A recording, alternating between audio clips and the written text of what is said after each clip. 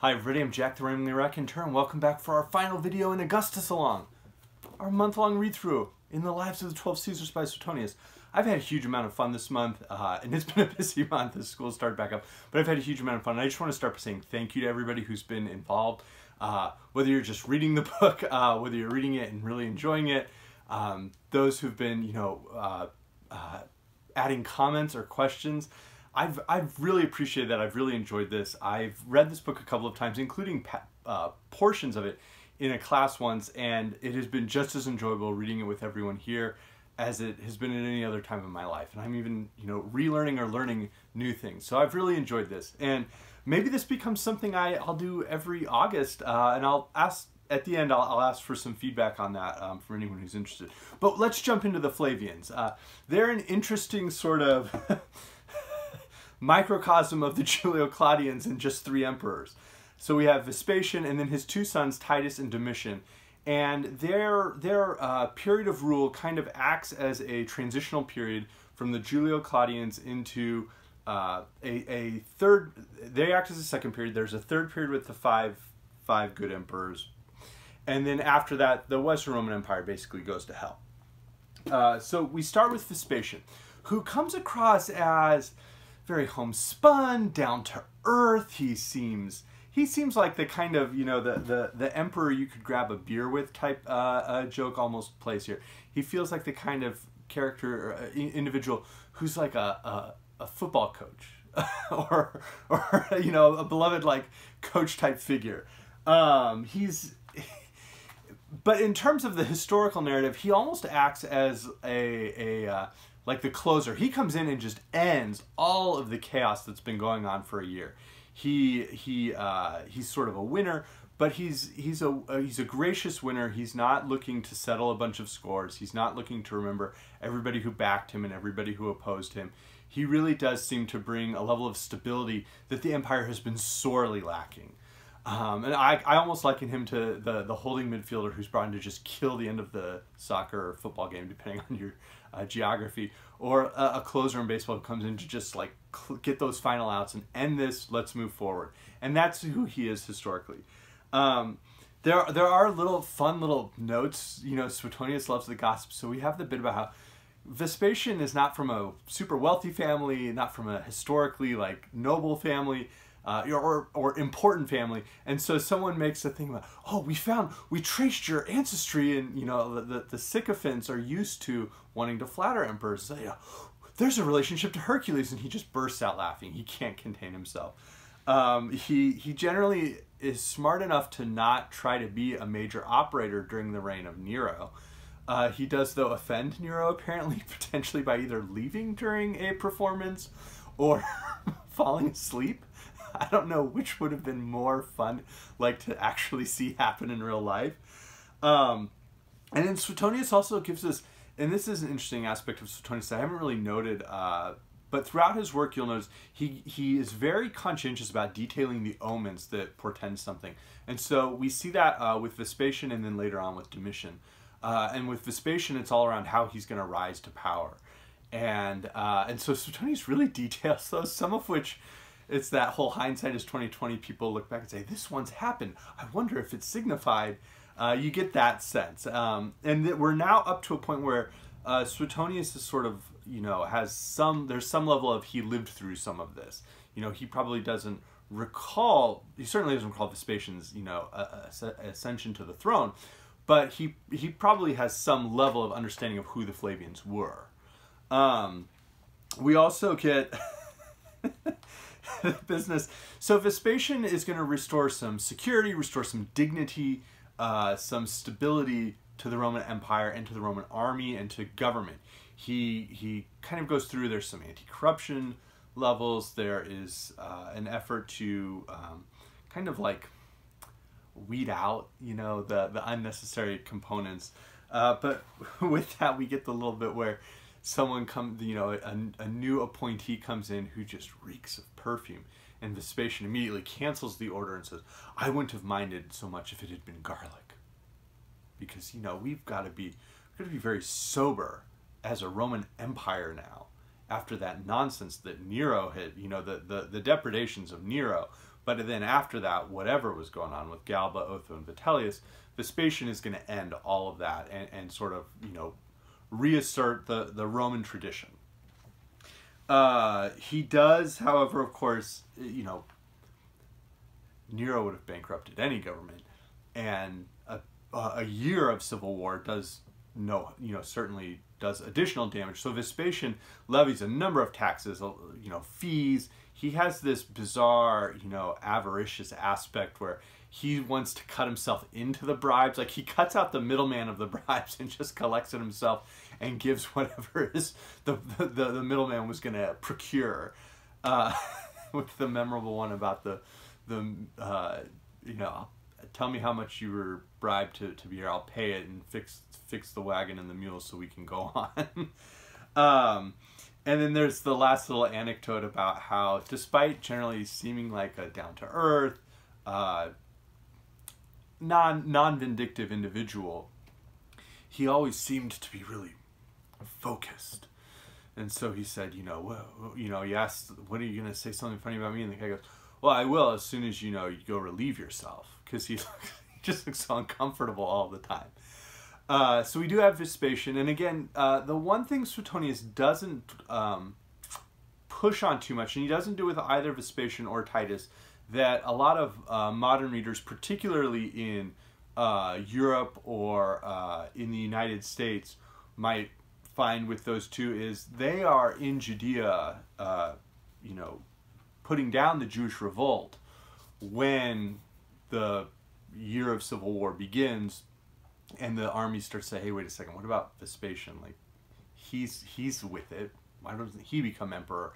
And that the ways in which they put down the Jewish revolt are very bloody. They're very brutal. Suetonius doesn't really dwell on that much, and that is probably something else that needs to be noted around Vespasian, is the way any revolt against Rome was generally dealt with quite harshly. The destruction of Jerusalem, of course, is with the influence of Christianity across Europe and the United States. The destruction of Jerusalem and the destruction of the temple there under the armies that had been commanded by Vespasian and Titus is like a historically significant event that Suetonius doesn't really, dwell on at all, even. And Josephus, the historian, Flavius Josephus, the Flavius, comes from the fact that he sort of became a turncoat with the Flavians, and wrote his books on the Jewish wars or the histories of the Jews under their auspices. So Vespasian is succeeded by Titus, who only reigns for just over 2 years. And Titus brings us to something we've seen Suetonius do, where he dwells on an emperor or a figure in an almost hagiographic way, in a way that suggests that he really thinks like this is one of the, there's the 5 good emperors who are later on. That's really in the 2nd century AD or CE. Suetonius sort of identifies that there are people who could have been among the good emperors, most of whom never became good emperors. So Drusus the Elder, Tiberius's younger brother, a younger adopted stepson of Augustus, he got a mention. He was father of Claudius and younger brother of Tiberius. Germanicus got 5-something pages in the chapter on Caligula. He's Caligula's father. He's Claudius's older brother. He is likely poisoned. But Titus seems to almost be this idea of what would have happened if someone like Drusus or Germanicus had ever become emperor, someone who's capable, someone who's talented, someone who doesn't seem to be vindictive and bloody-minded, but is also younger and talented and could theoretically rule for 20 or 25 years and provide stability and peace. And that's what I get the sense as a reader that that's what Suetonius thinks Titus could have been, and that a number of historians feel that way about Titus. And I guess the only question I have is one thing all 3 that Drusus, Germanicus, and Titus have in common is none of them got to be emperor for 5 to 10 years. And with some of the different emperors we've seen, after you've been in the supreme autocratic power for a period of time, then your true character starts to be revealed. I happen to think that Drusus or Germanicus probably would not have been extraordinarily evil, corrupt individuals. But we don't know. Part of the reason they might be so beloved is because they never had autocratic power to use and like abuse. And so Titus I always just personally wonder, does Titus fall into that grouping? So I do want to read paragraph 3 from it's only like 7 pages on Titus because it's such a short reign. But he goes on, when Titus came of age, the beauty and talents that had distinguished him as a child grew even more remarkable. Though not tall, like Vespasian, he's a little short. Though not tall, he was both graceful and dignified, both muscular and handsome, except for a certain paunchiness. He had a phenomenal memory and displayed a natural aptitude alike for almost all the arts of war and peace. What a guy! Handled arms and rode a horse with great skill. Who, this is like everybody we've ever wanted in one guy, but hold on. Could compose speeches and verses in Greek or Latin with equal ease, and actually extemporize them on occasion. He was something of a musician too. The fact that that's in there after Nero just always kills me. Sang pleasantly and had mastered the harp. It often amused him to compete with his secretaries at shorthand writing, or so I have heard, and he claimed that he could imitate any handwriting in existence and might have been the most celebrated forger of all time. What? I think that paragraph just goes to show. Suetonius really feels Titus, should have been emperor for 100 years, and everybody would have been better off for it. As I mentioned, we do have the Jewish revolt. Titus commands, sort of the end of the Jewish revolt, which is very bloody, is very violent, is a horrifying, suppression of humans. And we also get this, from the Jewish revolt comes this little kernel of history that has become magnified in the arts. And that is that during the revolt, the Herodians were not like from a traditionally Jewish family. They were actually from a neighboring kingdom and had been placed sort of as Roman client kings over that region. And they then converted to Judaism and were sort of like culturally Jewish, even if they were not by their heritage Jewish, from Herod the Great on. But Bérénice is this Jewish queen, and she, in some ways, is perceived as the 1st century AD or 1st century CE's Cleopatra. And later on, there will be Queen Zenobia from Palmyra. And they are all of the Eastern queens are viewed with tremendous, and by Eastern, it's North Africa, Palestine, Syria, those areas of the world, the Eastern Mediterranean. But they are perceived with extreme distrust by the Roman patricians and the Roman populace, such to a degree that Titus potentially was going to marry Bérénice. He seems to have been in love with her, and when he became emperor, realized, oh, that's not gonna fly, and ends up sending her away. And that's sort of a major signifier that Titus is going to take being emperor seriously. Numerous artists have found that story interesting. Jean Racine wrote a famous tragedy on it that almost acts more as like a precursor to Ibsen. It's certainly not a bloody tragedy at all, but it's interesting. I'll be putting up a video on that later this weekend probably. The other things that Titus encounters, well, we have the eruption of Vesuvius, which wipes out an entire, multi-city system. Famously, Pompeii and Herculaneum are wiped out, but a couple of other small towns around there. Pliny the Elder, as a Roman admiral, bravely goes in to try and rescue people. He does his job and dies there from the fumes. And there's an intense plague that breaks out, but not only is all of that happening, Titus also has to contend with the fact that his younger brother Domitian is constantly a thorn in his side, is constantly maneuvering, conspiring, just the worst. And so Titus dies young, and enter Domitian, who bizarrely seems to have had some capabilities as an administrator. He's almost like Augustus and Tiberius rolled into one. He has some real capabilities as an administrator. He can work through administrative problems, organizational problems, bureaucracy. He can navigate all of that really well. He also just happens to be a generally unpleasant, narcissistic, terrible person whose cruelty becomes more and more and more manifest as his reign extends. To a degree that in the book of Revelation, at the end of the New Testament, there's a beast that comes out and it has multiple heads that sort of probably signify the Roman emperors, and Domitian is sort of almost this like Nero reborn to that writer. So Domitian, it's important to note, is much, much younger than Titus. They don't grow, it's not the relationship we saw earlier with Tiberius and Drusus under Augustus, where they compete with each other, but they're also both capable and talented, and they name their sons after each other, and they seem to care about each other. This is a very different situation where Domitian is always in Titus' shadow. He's very much the younger brother. He can't stand his brother. He makes all these petty little comments about like, yeah, we deified Titus, but big deal, did we really deify him? He has a serious issue with the way his brother is perceived as this like golden, Apollo, like just all-conquering hero, and he is not perceived that way. He demands commands. He essentially just wants to start wars in order to make a name for himself and show that he's just as capable as his brother.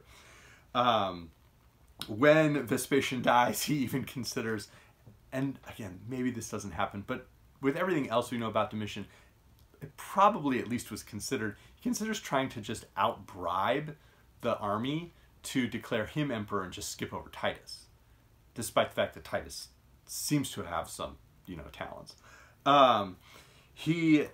Within his administrative work, he takes Vespasian's anti-corruption measures and Roman stability measures, and he extends them. And while Vespasian had some, maybe he taxed too much, Domitian extends it to a degree where it's no longer just loss of status or taxing, it's actually violent. Like there are violent repercussions for violating the various, rules Domitian wants to impose. And that starts to, rankle the populace and certainly the Senate. And mind you, the entire time all of this is going on, Domitian is engaging in affair after affair. Do as I say, not as I do. The other component, of course, is that, like Caligula, Domitian feels the need to be worshipped as a god. And we have some details around that. Never a good sign. He's very sensitive about the fact that he's balding. He endears himself to a certain degree to the troops so that they are quite upset when he's assassinated. But the Senate basically rejoices. There does not appear to have been a huge amount of grieving for Domitian's death, the way that there certainly was for Titus, or for, even to a certain degree, probably Vespasian. The one thing that's interesting about Domitian is that we finally have an account, and again, this is sort of likely because this is much closer to when Suetonius is writing and to his own lifetime, that when Domitian is assassinated, he actually fights his assassins. We don't really seem to have an account of that occurring. The other assassinations are generally poisonings, or they occur just very quickly, and there's no real struggle involved. Here we have this graphic scene of Domitian struggling and grappling with an assassin and trying to hold them off. It's poignant. I mean, murder is never a good thing. Though Domitian was very evil and should not be in a position of power to do anything like that. So let's go into a quick epilogue. So this takes us up through Domitian. What happens after Domitian is assassinated? Well, the Senate, power is not restored to the Senate, in case you were wondering. Rome does not become a democratic republic of any sort where the people have a say. They actually turn and make Nerva the next emperor. Nerva has been a longtime ally of the Flavians. He's a longtime ally of Vespasian's. So very much it's turning to the next guy. And so Nerva comes in. Nerva only reigns, again, like Titus, for just 2 years. And in that time is forced, due to a revolt, to proclaim Trajan as his heir and the next emperor. Trajan is the nephew of Titus. and it's by marriage, so he's not, there's not like a blood relation, but he's the nephew to Titus. So we really almost have a pseudo extension of the Flavian dynasty. They're not like Flavians, but it's a pseudo extension where it's a right-hand man to Vespasian, and the Flavians becomes emperor. He declares the nephew to one of the Flavians his heir. He's forced to declare that. And then Hadrian is related to Trajan as well. And so the Flavian dynasty, in some regards, almost extends, though it doesn't for Suetonius, and it generally doesn't for historians. That goes into Nerva, but especially Trajan, Hadrian, and then later on Antoninus Pius and Marcus Aurelius are included in the 5 good emperors. There is a Lives of the Later Caesars. And I've kind of been thinking, this is the first part of what's called the Augustan History. It's a later history modeled on Suetonius. This might be fun to read next year. I don't know. In terms of later Roman, like imperial history, we have Ammianus Marcellinus, who is writing, this is like 4th century. This is 4th century AD. So we have Julian the Apostate is sort of quite a bit of what has survived as Julian the Apostate. But this is also really interesting. I don't know, this might be fun to read next year. I also, though, thought Livy might be fun, or it might be fun to do, you know, Tacitus would sort of be a rehash of the same history Suetonius gave us. Livy would take us way, way back. It's written during the reign of Augustus, but it is the Roman history leading up to, it's the history of the Roman Republic. So either of those, I'd be open to read either of those next August. In terms of other texts that relate to what we talked about this week, you have Pliny the Elder wrote the Natural History, which is not necessarily like accurate or good science, but it's really interesting. There's a lot of interesting little anecdotes in here around natural history that's fun. And then a major writer who was living during the time of the Flavians and was recording history would be, later on, would be Tacitus, whose histories incorporate a fair amount of the beginning of the Flavian dynasty. And he also writes the Agricola and the Germania during that time, and that gives us the immortal line about the native inhabitants of Britain, who are the only people on earth to whose covetousness both riches and poverty are equally tempting. To robbery, butchery, and rapine they give the lying name of government. They create a desolation and call it peace.